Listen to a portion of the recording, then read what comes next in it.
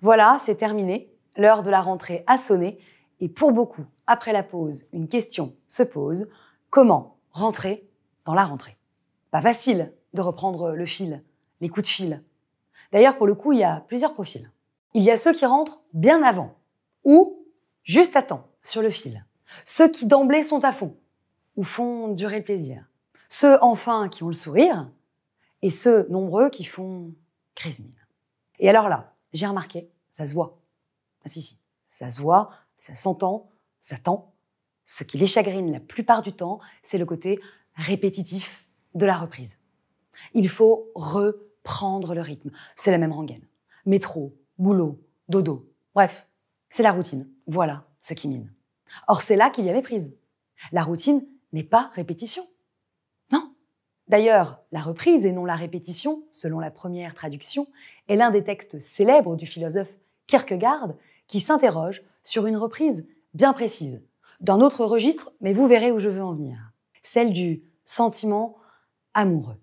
Et par reprise, il n'entend pas la reproduction de ce qui a été et a échoué. Oh, ce serait ballot. Il pense à la renaissance, au renouveau. Car la reprise a ceci de paradoxal qu'elle unit dans un même temps ce qui a été, le même, et ce qui sera, le nouveau, l'autre. Et c'est vrai, songez au cinéma. La reprise d'un rôle n'est pas répétition stricto sensu, mais création nouvelle, plus ou moins fidèle. Songez aussi à la vie active. Qui dit reprise d'une entreprise, par exemple, ne dit pas récidive. Sinon, c'en est fini. On se plante. Et dans un champ plus bucolique, justement, songez à la reprise d'une plante. Ça repousse, son regain, sa nouvelle vie. Aussi, une reprise, quel qu'en soit le registre, implique tout à la fois de la continuité et de la nouveauté. Reprendre sous-tend un nouveau départ. À ce titre, la reprise professionnelle annuelle ne déroge pas à la règle.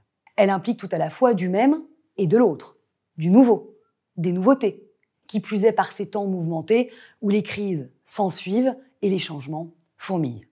Pas facile d'être en prise. Point positif, voilà qui pousse d'autant plus à se saisir de la reprise comme expérience du présent, ouverte sur l'avenir plutôt que sur le passé. Ce qui d'ailleurs implique une vision plus attractive du travail, moins processuelle, qui s'enchaîne, se répète.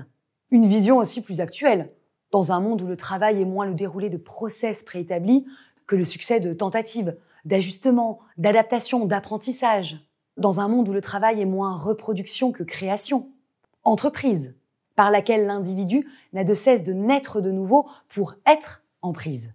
Voilà ce qu'est par essence une reprise. Un appel à l'existence au présent. Aussi, pour bien rentrer dans la rentrée, être présent, je vous invite, après la récréation, à faire de votre reprise, non pas une répétition, mais une recréation. Autrement dit, je vous souhaite, après la récréation, une belle recréation.